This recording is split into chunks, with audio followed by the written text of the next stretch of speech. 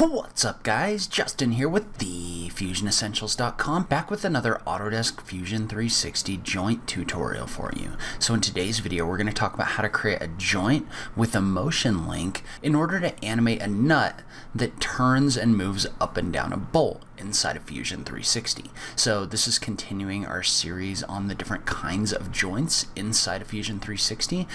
I will make sure to link to the playlist in the notes down below if you want to watch the other videos. Now let's go ahead and just jump into it. Alright, so to start off, what we're going to do is we're going to go into the MCMASTER CARR component library, and we're going to download a bolt and a nut. So we don't have to worry about modeling those out because we have access to this whole library.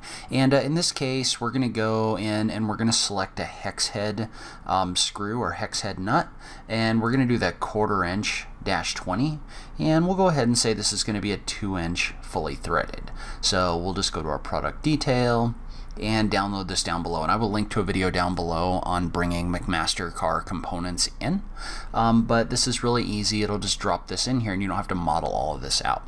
Then we're going to do the same thing with the nut. So for the nut, we're just going to click on a nut, we're going to bring a hex head nut in or a hex nut in, and there we go.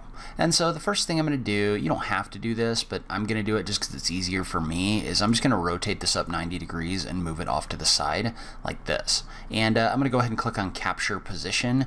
And so now that we have these two components in here, what we want to do is we want to create a joint between them. So we want to define the movement between, or we want to define a joint between this object and this object. So we want to tie them together to create movement. So in order to do that, we're going to go up to this option for joint. What we want to do is we want to add a joint. So you can also find it by clicking on the assemble button and clicking on joint right here. You can see how what this asks you for is it asks you for two components. So in this case, we want to add this nut as a component and this bolt as a component. You can see how when you mouse over these various faces, what it's doing is it's giving you a little marker. Well, the marker is going to indicate the basis of the joint. So for example, we don't want this to be on the top here and then on the face here, because what it would do is it would align these little markers together. So it would turn this object. What we want instead is we want to align two coplanar markers. And so that's really easy over here because you could just click on the face. It's a little harder on the front side because you can see how when you mouse over this, it doesn't really give you the inference in the middle of this object that you want, because we basically want to set a point right in the middle of this hole and then align it with this face. And so what we can do though is we can mouse over something that has an inference point in the middle. So you can see how when I mouse over this flat piece, I get an inference point showing me where the center of this circle is. Well, what I can do is I can hold the control key and that'll lock this inference. So you can see how now the inference is locked to this face, and I can move my mouse over any of these points in order to set them as my marker. So in this case, I want to click on this center point. And you can see how this turns gray, indicating that we've selected it as a component. Well, then we just want to do the same thing where we're going to click right here on this object as well. And you can see how this spins this around 180 degrees. If you don't want it to do that, you can just change this angle to 0. But what we've done is we've basically told this that we want to define a joint between that point and that point. So if I click play, this is going to move up and down. However, we don't want a slider joint in here. What we want instead is we want a cylindrical joint.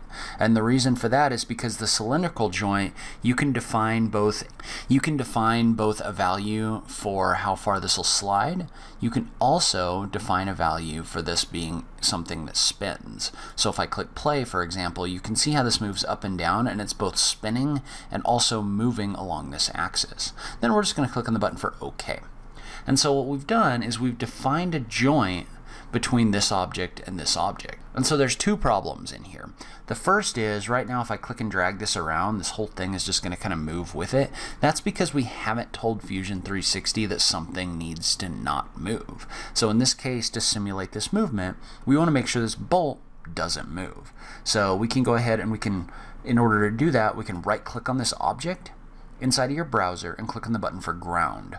As soon as we ground something, and we're going to go ahead and click capture position to capture our new position, but as soon as you ground something, then when you move an object like this, you can see how your bolt isn't moving. So the only thing that's moving is the other part of your joint. And you can see how you can spin this right here as well as move it along this axis. However, we've got another problem, which is I can move this as far as I want to, which isn't realistic. So what we need to do is we need to take this and we need to give it a limit.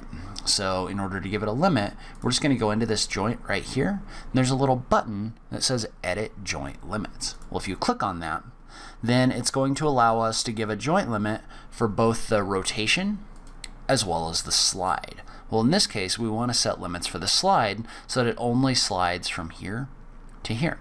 So in order to do that, we're going to click on this button right here to set our minimum, and we can just click and drag this little flag right here, and we're going to set our minimum to -2 in this case. And then our maximum is going to be another flag that we can click and drag down here. And so we're going to set our maximum to something like -0.25. And then if we click animate, you can see how this shows us that the minimum and maximum for this object are those 2 points that we set. So now, if we click OK, I can spin this as much as I want, but then I can click and drag this and it'll only go this far. So and notice that we're getting some kind of crazy spinning in here. We're going to affect that in a second. But you can see how now this is an accurate depiction of how far this joint will allow this to go. And so one other thing we need to do is we need to define this so that the rotation inside of here is tied to the distance that this goes. And so the way that we're going to do that is we're going to create what's known as a motion link. And so what a motion link is going to do is that's going to tie the rotation to the distance inside of this object. So if I was to click on the button for assemble, there's an option for motion link. And it's going to ask us if we want to capture a new position. I'm going to go ahead and say sure. And it's going to ask us to select the joint. Well, in this case, the joint that we're going to select is just the one that we've already put in here. And so right now this is giving us a drop down that's showing us the option for slide or rotate. Well, what we want to do is we want to tie those two things together. So in order to do that, we're going to click on this button right here for link with same joint. And so what that's going to do is that's going to link the movement of your slide to your rotation. And so basically what this is going to allow us to do is this is going to allow us to tell this at what distance this is turned 360 degrees. So for example, if I wanted this to spin faster, I would tell this that I want this to turn 360 degrees in 0.25 inches. So you can see how when I do that, this object is spinning a lot more than, for example, if I was to tell it that I only want it to turn 360 degrees in 2 inches. So you can see how if we do that, this is going to spin a lot slower. And so I'm actually going to set this back to 1 inch. I think that worked pretty well. But basically what this has done is this has now said, okay, in this joint, when this moves along this face, right here, this needs to turn a certain number of degrees. So if we were to click OK now, and so you can see how now if I was to go in here and click on this, I can't just drag it from end to end like I could before. What you need to do is you need to turn it.